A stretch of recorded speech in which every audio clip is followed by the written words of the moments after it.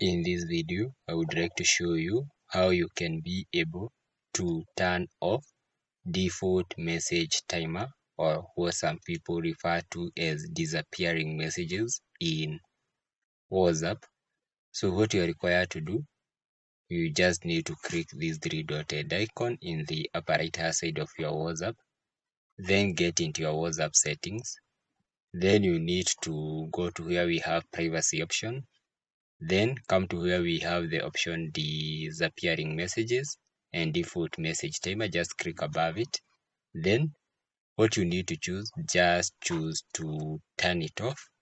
And after clicking turn off, you can now get back into your interface, into your WhatsApp interface, and you'll be pretty sure that default message timer have been disabled in your WhatsApp, and now message will not be deleted automatically after a certain duration of time. So basically, thank you for watching.